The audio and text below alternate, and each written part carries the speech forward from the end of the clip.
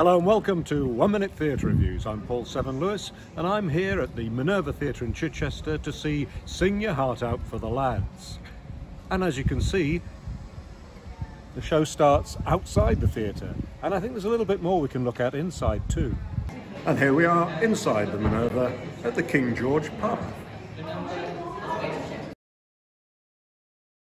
I went in, as you saw, impressed by the immersive set, but I came out shocked to the core by this coruscating exposure of racist, nationalist England.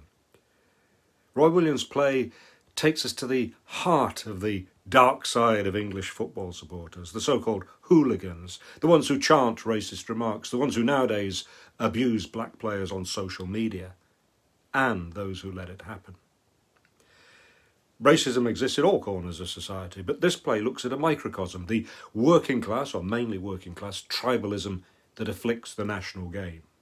It has its funny moments, certainly, but for the most part, this play is horrifying. We meet the all too believable characters in the King George pub, where they've assembled to watch England play Germany in the year 2000.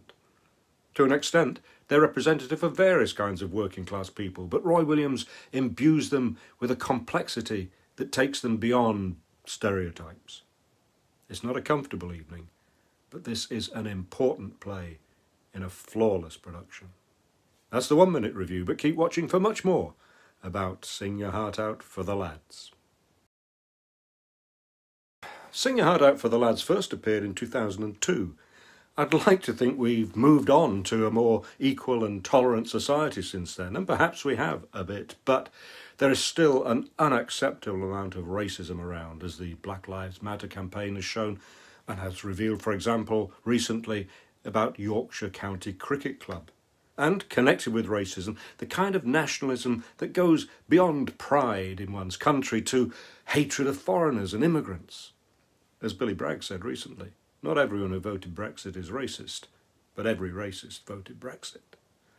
This is a revival of the Chichester production, which was first performed in 2019 in the so-called Spiegel tent. Nearly all of the cast has reassembled, and the immersive set, conceived by the original director, Nicole Charles, is also reproduced, but on a larger scale. In fact, the first thing you see is the set, designed by Joanna Scotcher. It replicates in painstaking detail a traditional London pub, which then overflows into and beyond the auditorium. Some of the audience sit around the perimeter of the set, as though they're customers in the bar. It's even a working bar. And I had a drink there during the interval, perched on a bar stool. But the fun stops as soon as the play begins. We meet and get to know these characters, some of whom are members of the pub's football team, all there to watch England play Germany in a game of football. Some are out-and-out racist, some are covert racist, and some hide their racism. Maybe they're even unaware of it. However, it does come out when emotion takes over. At one extreme is Laurie, an angry skinhead played by Richard Riddell, so close to boiling point that his face is lobster red. We can see that all these people have reasons to resent their lowly position in society, and that aggressively supporting their football team may give them some reflected status. But Laurie is more than that. He's a psychopath that's just looking for someone to kick.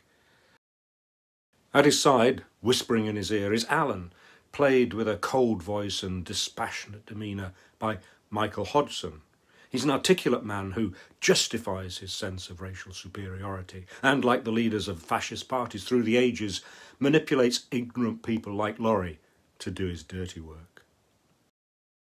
There are two black people in the group, Mark and his younger brother Barry. Mark has been in the army and fought for his country, only to find that his country doesn't seem to regard him as truly British. We discover that his own behaviour as a soldier has been brutal. Mark Springer plays him as superficially calm, but with a low-key resentment that rumbles across the pub floor. Makir Ahmed plays Barry, the team's star player, who knows that his teammates are racist, to a greater or lesser extent, but chooses to ignore that in an attempt to fit in, even chanting about winning World War II, nearly 60 years on at that time, and describing in cringing detail what he'd like to do sexually to Victoria Beckham. In fact, sexism and misogyny are also never far away. Gina's the woman whose name is above the door of the pub, and in a nuanced performance, Sian Reese-Williams shows her as someone used to getting her way through charm, but having no control over her son or her customers. She threatens, but never takes action over racist or aggressive behaviour. And in this respect, she can be seen as a metaphor for the rest of us, the majority in society who are against racism, but don't confront it. Laurie's brother, Lee, is another example. He's an off-duty police officer, but constantly turns a blind eye to Laurie's violence and racism. "I didn't hear that," he quips. His conflicted personality is conveyed brilliantly through haunted eyes and sagging shoulders by Alexander Cobb. As the match progresses and goes badly for England, the tension grows, and an explosion by Laurie becomes ever more likely. His racist comments become more and more explicit. But when the violence comes, it's from an unexpected direction. I don't want to say much more because I don't want to spoil the ending. But I will say that in a play that is already very shocking, the ending is a crescendo that builds into intense action and confusion that's horrifying and left me shaken. That even though there's a lot going on, those final moments are so well orchestrated, you can take in everything that's happening. Massive credit here to the original director, Nicole Charles, the director of the revival, Joanna Bowman, movement director, Chris Whittaker, and fight director, Kate Waters. I felt I needed a shower after being in the company of this group of England supporters. If there's a message in this play, it's that racism will flourish unless we all take a stand against it whenever we encounter it on a personal level. And that you can't fight something unless you understand it. And my goodness, at the end of this play, I felt I had an understanding that I just cannot get out of my head. I give Sing Your Heart Out for the Lads 5 stars. I hope you found this review useful, and if you did, why not subscribe, and then you'll be the first to know about my future reviews. And please like, share.